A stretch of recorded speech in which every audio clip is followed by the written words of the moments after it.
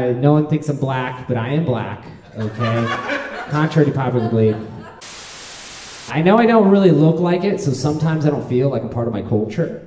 But 2 days ago, someone yelled out the N-word to me, and I'm like, excuse me, thanks for noticing. That was really nice of you. I grew up with all white people. Okay, so it's taught to never say the N-word, which is probably why my favorite book is Huckleberry Finn.